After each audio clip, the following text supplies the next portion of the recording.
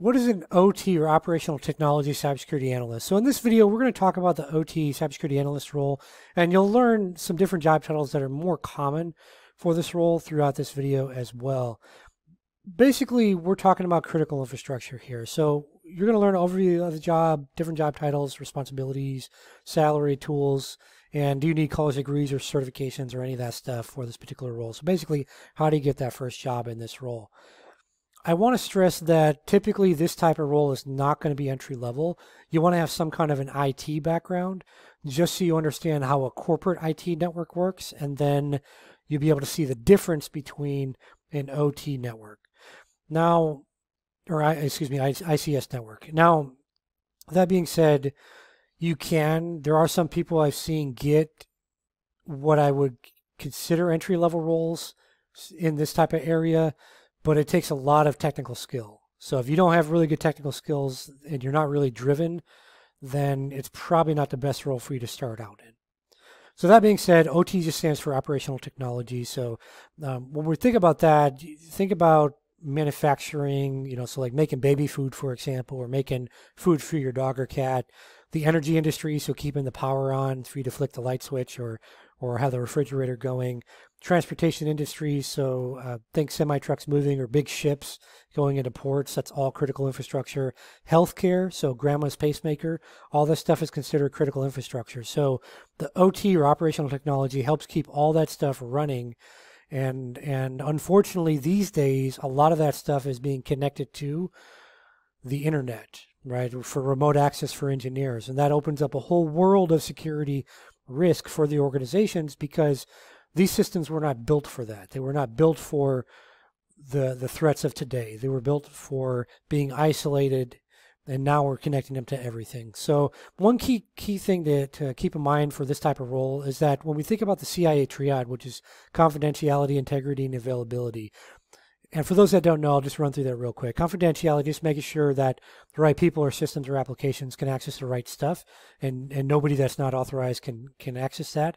Integrity, just making sure the information is not altered in any capacity. A good example of that would be if you have blood pressure problems and your doctor is prescribing your medication based on your blood pressure readings. If someone goes in and changes the numbers in your chart, the doctor could prescribe the wrong medication dosage for you, and it might cause harm to you. And then availability, just meaning that the right people, systems, or applications can access that information when they need to, that they have access to. When we talk about critical infrastructure, we focus on availability first because some of these systems are critical to actual human life. Like if something goes down, it could kill somebody. And we obviously don't want that. So availability is a key thing here. And when we think about risk assessments, especially around penetration testing, that's where this area differs so much from traditional IT.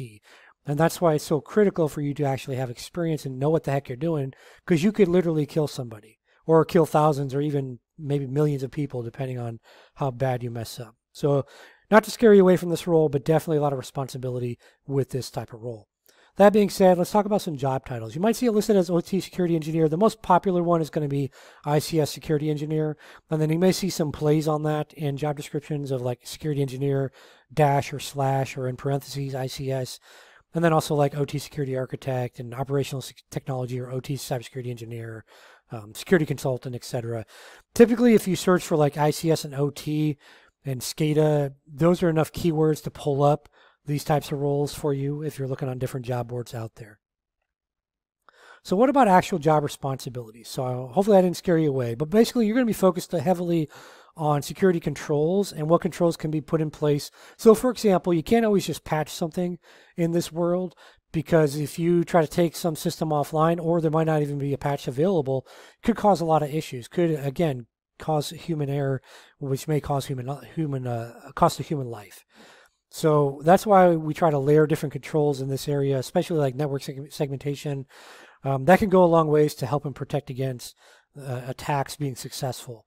You'll be involved in network and host monitoring, but again, you have to be careful with that. Same with like when you're doing a penetration test, you can't just start fuzzing everything, and with network and host monitoring, you can't just run an Nmap scan and hope for the best. You can actually knock things offline and cause a lot of issues. You'll be involved in working with PLCs and other embedded things around Windows and Linux. You'll be performing risk assessments, like I said. It may be penetration testing. Oftentimes it is. But again, there's very specifics out there. So a gentleman named Clint Bodungen and Aaron Shabib and some others wrote a good book on that. And so I'll link that book below in the description of this video. You can check it out on Amazon.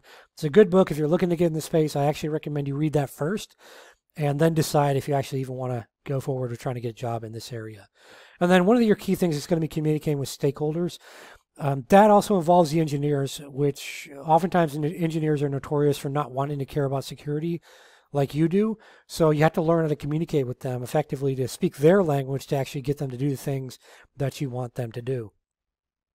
So what about salary? Well, low range is kind of the low six figures usually for this. Starting out, if you're totally brand new, but maybe with some IT, you might get around 85, 90 as a low number, but usually it's right around six figures starting out, and then all the way up to 150,000 plus. I know some people that make a couple 100,000 doing consulting in this area. So it really just kind of depends a lot on your experience and skill set. In the UK, around 48 to 65,000, and in India, around 950,000 to $1 million Indian rupees.